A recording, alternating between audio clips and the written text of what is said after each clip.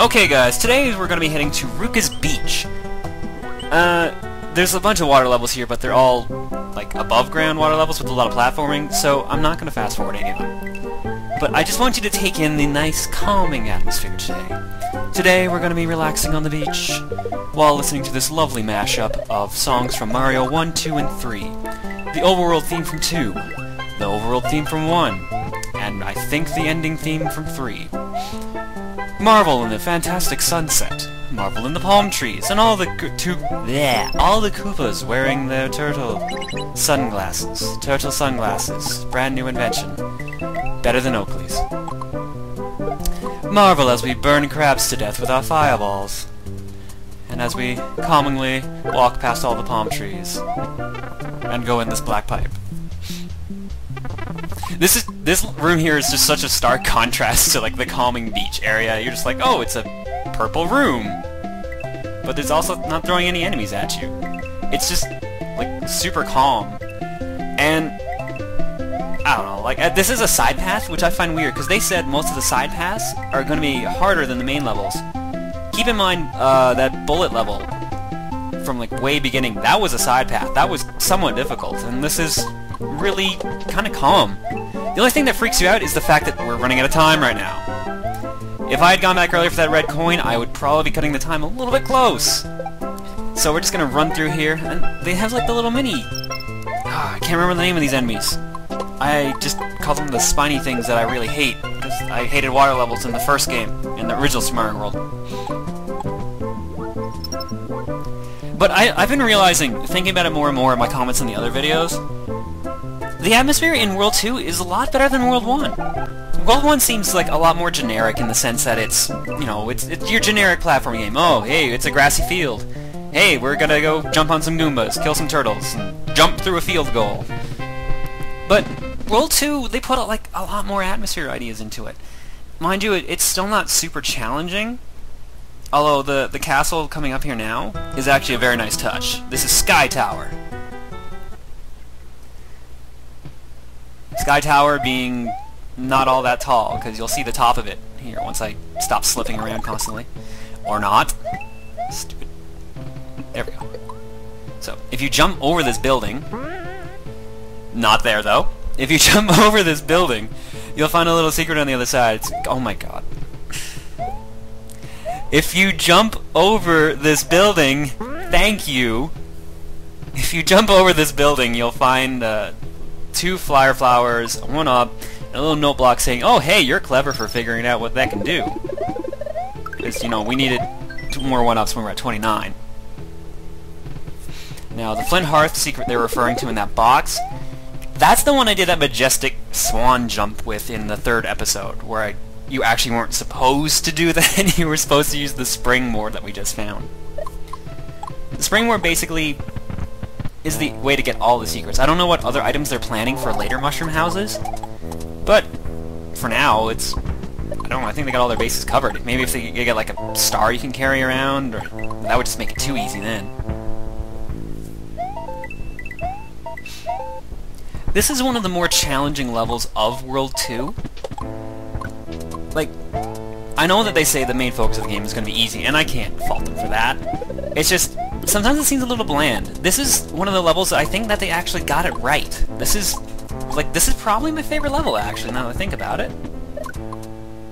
It's got... the only thing that I don't like is that it drags on a little too long, and it has little surprise attacks like that, but I mean, can't really fault them for it otherwise. It's a side path. It actually has, like, a decent challenge. A little bit harder than, say, Mario World was at this point, but still, it's solid. It actually tries to hurt you, unlike all the other ones where you could literally just keep hitting the A button, and you could probably get through it. I haven't tried this personally, but I'd like someone else to, if you don't mind. See if you can get through all of TKO by just hitting the A button, and how many times you'll get hit. Looking back at the other levels, and they may be a little simplistic, but I think you can get through most of the levels, if not all of them, if you just mash the A button. Like, you might not get hurt, you can jump on pretty much any enemy. I don't think there's any enemy in this game you can't A jump on so far. Spin jump, whatever. I also love the fact that they threw those chompers back in. Chain chomps, good classic enemy.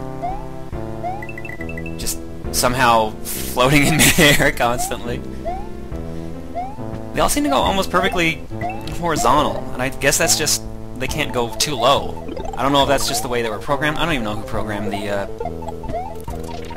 these versions of them, because I don't think they're based on the Mario 3 ones. Although this level does have a lot of Mario 3 throwbacks, including Happy Clouds. Although those are in Mario World as well, so my point's moot. But these enemies, the Buzzy Beetles, I don't remember there being blue ones. Red ones always flew straight up, and in the new Super Mario Bros. Wii, they introduced the giant ones, which slowly float down, but I've never seen blue ones in any of them, so... New enemy type right here, folks. See, I just... like, look at how many enemies they're just throwing at you. If you're going too fast, this is probably the first level that'll actually punish you for going too fast in the game. Puzzle levels notwithstanding, of course.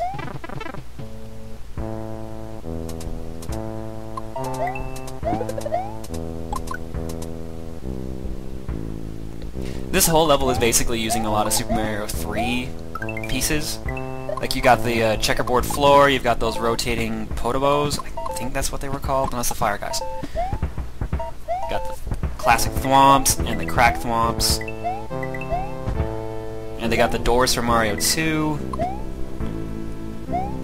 I love those circular things. Now I don't love them so much. Okay, so there's a secret up this way, leads to another star piece, but we're going to cover that in the last video. Now this is a cool thing too here. This basically reminds me of Kid Icarus, where if you jump on the left, you pop up on the right. Now I know there's also levels in Super Mario 3 that use this. I think World 7 was pretty infamous for all the pipe mazes. Going back to pipe mazes, of course. But it's cool in here. It's a little jarring though, because if you've seen some of the characters jump on the left, then they kind of magically appear on the right. There's a little dead space where you can't really land there. Just watch.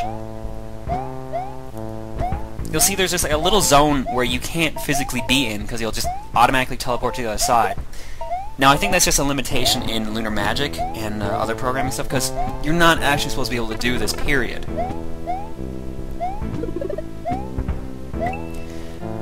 Brilliant. See that's that's the only time it'll actually screw you up, is if you do something stupid like that.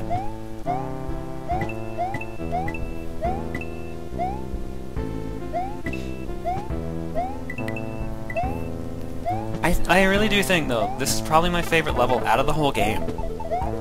They do some cooler stuff in other levels, although the wraparound, like, even if it is not original anymore, I'm sure there's other games that have done it. Like, even the Destroy Castle idea, that has been done by other games. I can't think of any major ROM hacks that I've played that do it, but I know that there's a bunch of big ones that have done it well before TKO did. So it's not new, it's just, it's implemented in a pretty cool way, though. And now for everyone's fiercest and most hated enemy, Boom Boom from Mario 3. I told you this level's just using everything from Mario 3, man. And he's dead. Fantastic.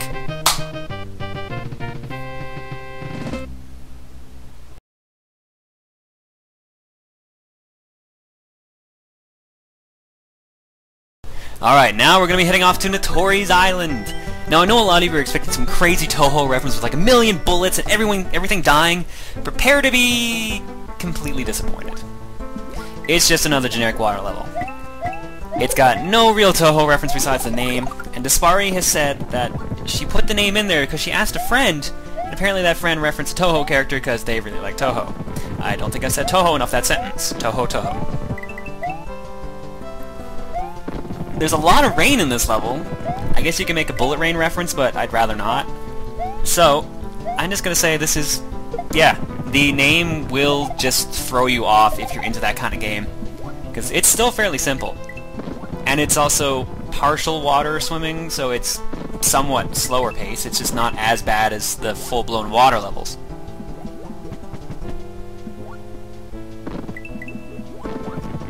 The rain I also have a problem with. It does try to be atmospheric, and it does succeed in a way, because the lightning flashes and everything makes it seem like there's a huge storm.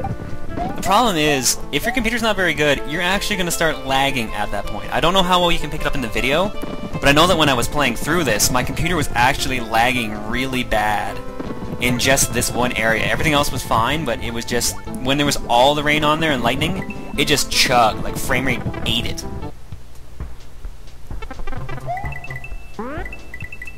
Now a segue where apparently we're underground now, we're going under the island.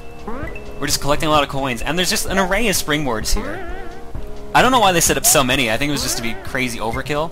If you can springboard drop, like if you throw a springboard and then jump on it in midair, you can catch all those coins.